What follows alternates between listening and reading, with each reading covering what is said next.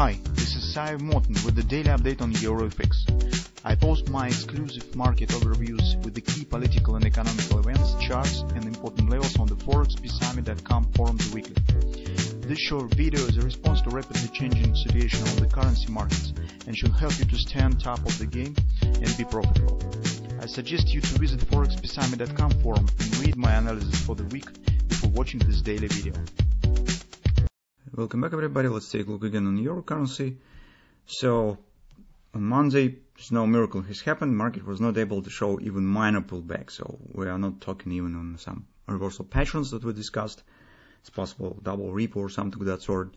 So nothing we've got, and market just collapsed lower. So in general, this is not surprising because we said in our medium-term view that euro is tending to the next strong support area, next destination point, which is actually area around 112. So if you remember, and those of you who are reading our weekly report, here's the picture that we discussed. So actually, this confidence finally has been broken totally, and that's the next support cluster the market is going to.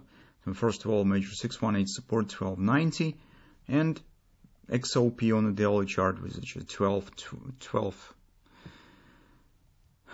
approximately. So that will be the next support area. Also, it's accompanied with the daily overbought. So on the way down, here we do not expect any significant retracements because the time of the significant retracement already is past, since retracement could happen from the OP right here. Some pullback has happened. Retracement could happen on a strong confidence support, and some hint on the retracement is done, but here market actually stands in a free space. There's no support, no significant target.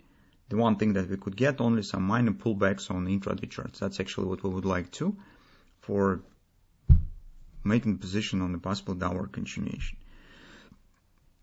So and today we consider another chance that probably euro has and could show the pullback. And in general, guys, the downside pressure currently stands strong across the board. So you could take a look at the Australian dollar, you could take a look at the euro, you could take a look at the Bitcoin. So yesterday we actually considered Bitcoin, and our suggestion that market indeed could show the second leg down is because performance on intraday charts was weak, has been confirmed. So yesterday, as you know, Bitcoin has dropped significantly.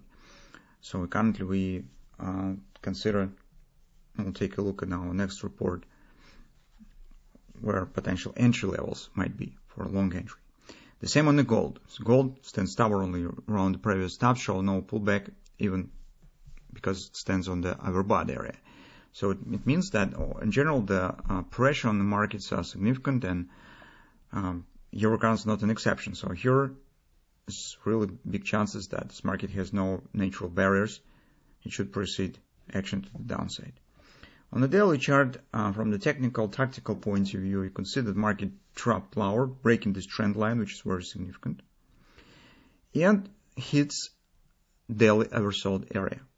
Additionally, it's accompanied with a minor fib support. So if you'll take a look at the chart, you could see that this is the one that stands ahead of the next one, major. So this is last minor fib support area. So initially we thought maybe market will show from this reaction point. This was also support. It agrees with this level.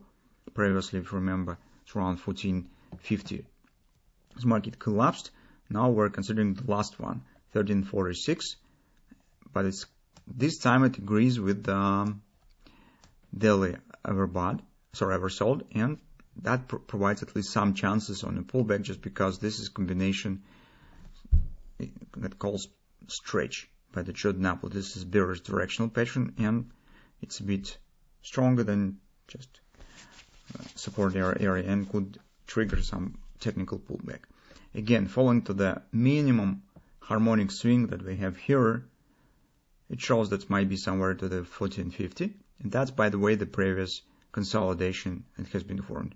So we will be watching for just minor pullback here. On the 4 time frame chart, nothing interesting is going on by far.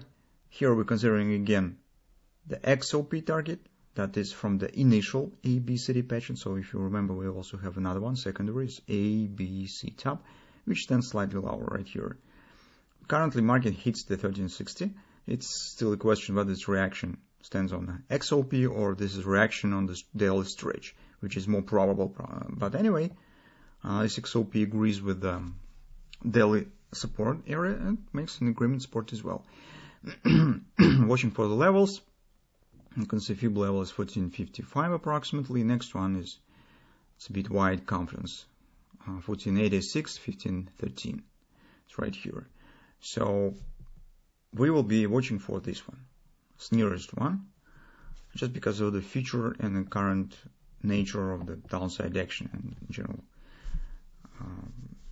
We do not expect currently significant retracement here. So that's actually all that we could say about the euro currency. On the bottom, we do not have yet any patterns.